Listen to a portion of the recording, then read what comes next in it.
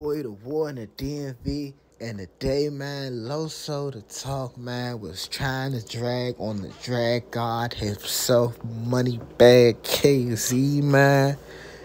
And he done got all his chains snatched, man. I'm talking about repossession. My man, if you look on that man IG, them chains, he dropped that bag on him. Might as well flush it on the toilet. He might as well pay that man for them chains back. Honestly, I feel like KZ shouldn't even give him back, because I ain't gonna lie, certain stuff, you shouldn't even speak on, but he entertained it, so I ain't gonna lie. KZ has earned a spot as one of the top rappers right now, because he is a drag god. 100. I ain't even gonna hold, man. I feel like they gotta stop dragging on KZ. That little light-skinned youngin' is not playing.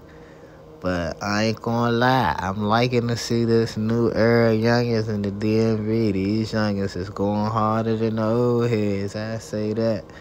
But with that being said as well, man, we need to stop the violence as well, man. These youngins is getting into too much, man.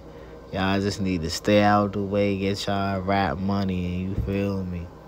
Stop dragging. That's because he just need to stop doing whatever he do and get his jewelry back, and then stop dragging.